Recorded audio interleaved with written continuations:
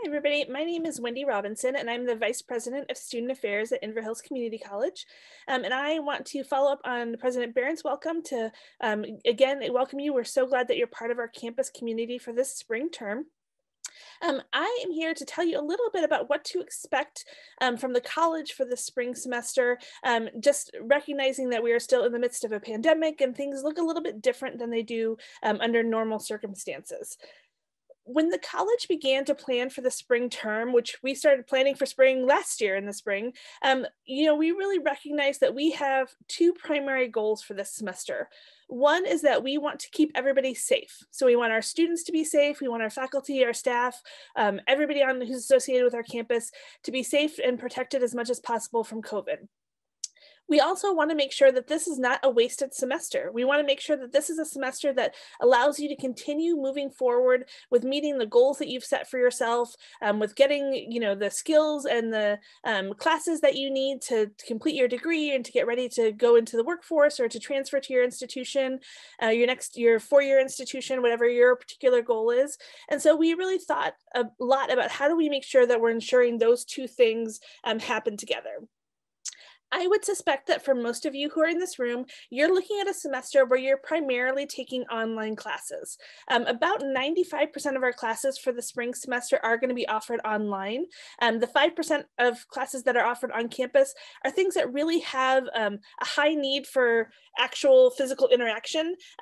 The joke that I've kind of made a few times is that nobody wants to get their blood drawn by somebody who learned how to do that on Zoom.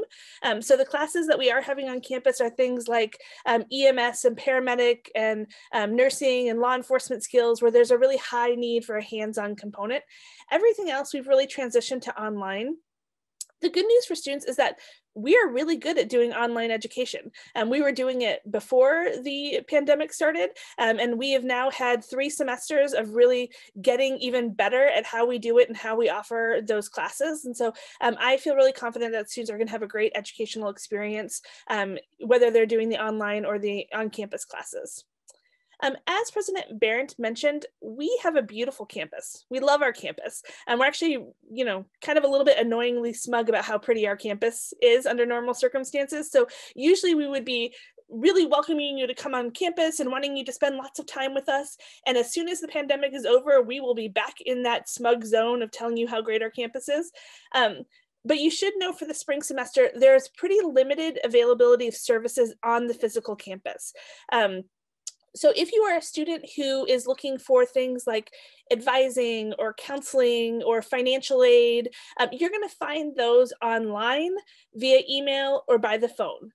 The good news is that if you had the ability to log on and be at this session today, you've got the technological skills you need to access those services because it's just going to be via Zoom as well.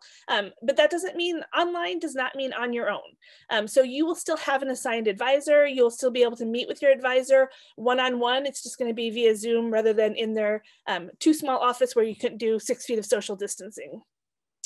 We do have some services that are available on campus, and I do want to make sure I note those in case there's something that would be helpful for you.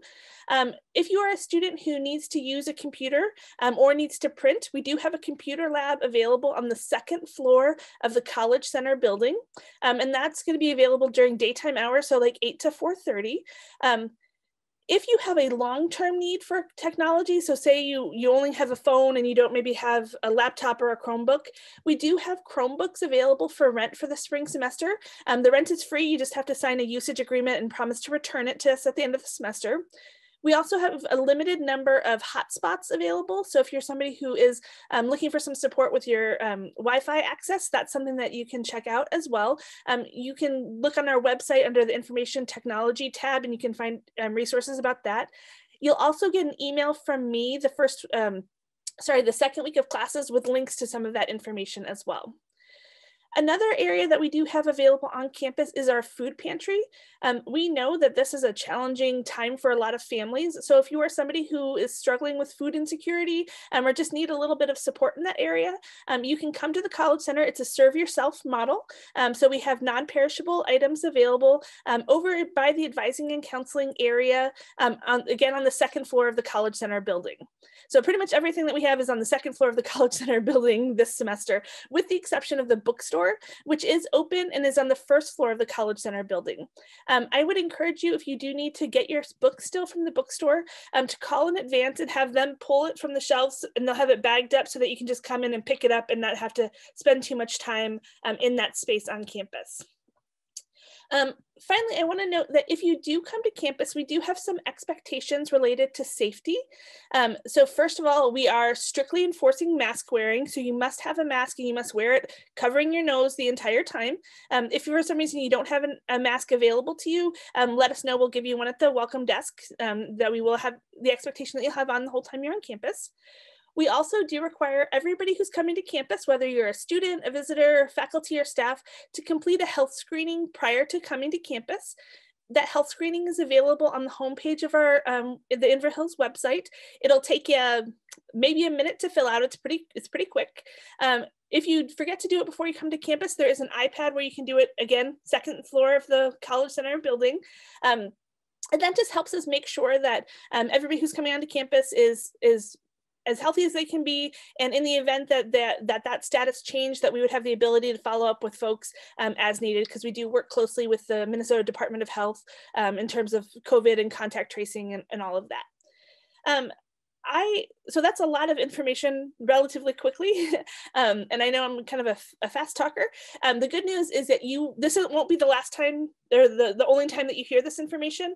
Like I said, you'll get additional information from us via email in the next couple of weeks. So I encourage you to make sure that you're checking your email.